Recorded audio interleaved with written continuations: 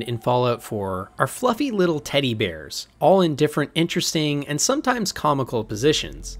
It's an obvious way for Bethesda to have some fun environmental storytelling with the players, but what if these cute and cuddly little stuffed animals had a lot more to hide?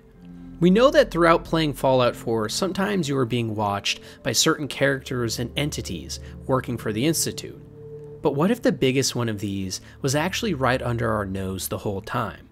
Many of these teddy bears in the world are in very high value locations, often off to the side, simply staring into the abyss.